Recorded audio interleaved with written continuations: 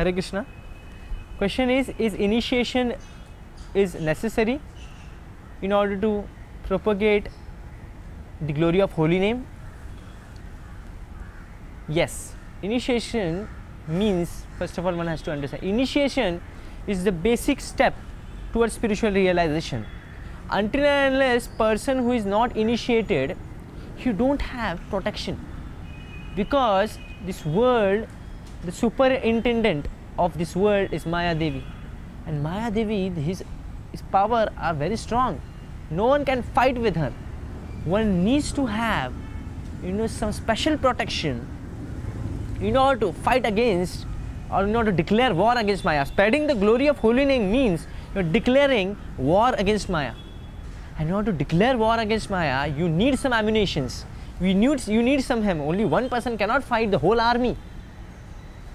So now what is this special mercy? What is the special power? From where we will get? That is from Guru. If a person don't have Guru, he cannot progress much, because he don't have any protection.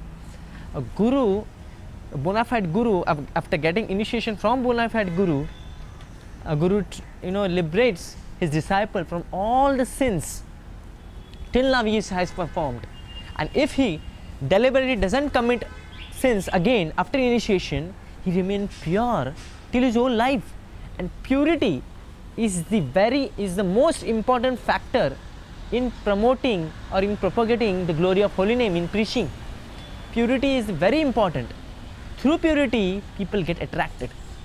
Sincere people get attracted with the purity. It's not that how you talk or how you look or how you deal with people.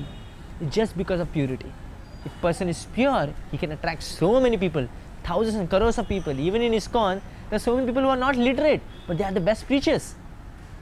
So, in order to get this special mercy, one need to get initiated with bona fide spiritual master, so that he can fearlessly, get into the war against Maya.